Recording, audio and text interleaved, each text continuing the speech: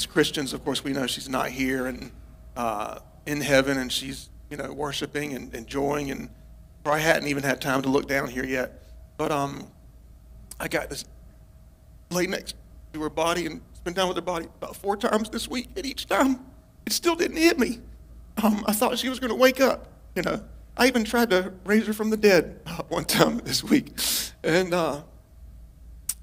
that morning, actually, I went to the mall later. She had bought me this dog tag, and the chain broke, so I went to the mall to get it fixed.